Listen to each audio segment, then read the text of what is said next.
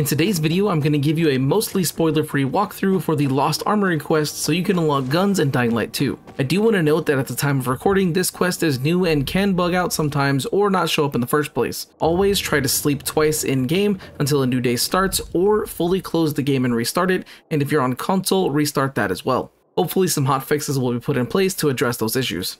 Sometime after you reach the central loop, you'll get a radio call to start the Lost Armory quest. Once you accept it, head to the fisheye and go to the right side of the building that has the bed and Harper on top.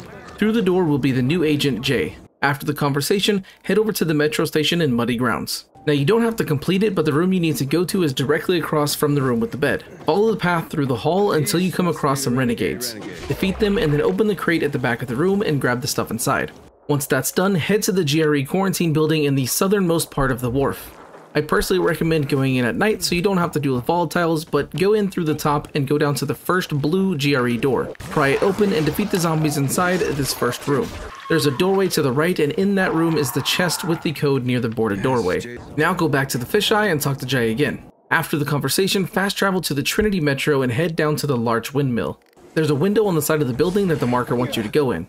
Once there, talk to Delta. When the conversation is over, head to the bazaar and start your first survivor mission called Precious. I'll have a full solo guide for each survivor mission coming soon, but co-op is recommended for these. Once you complete the mission, head down to the large windmill and talk to Delta again. After the conversation, fast travel to the downtown metro and head to the relay tower to the north. On the northern side of this building, use the zipline to take you to the next objective. There are several sleeping zombies in here, so either sneak past them or take them out. Follow the path forward until you reach a door and go inside.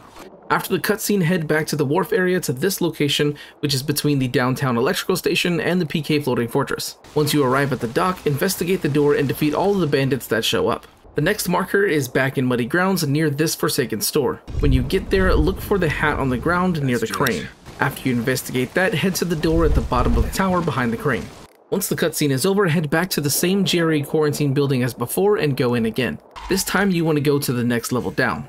The easiest way is to follow the tube on the ground and then drop down the elevator shaft. You'll find another blue GRE door to pry open. Clear the zombies and head through the doorway on the right. You'll see a red door in the distance and you want to make your way to the room to the right of that. Climb on the back shelf and open the chest to grab its contents. An easy way to get out of this building is to follow the tube again and go through the door that leads to some stairs on the left. Instead of going down, go through the door in the back right and climb all the ladders to get to the top and exit. Now head back to Muddy Grounds for another cutscene. Once it's complete, you have 1 minute to disarm 3 bombs. They're all in the same room you reach, so it's not difficult to do. After that, you'll have less than 3 minutes to follow the bandits.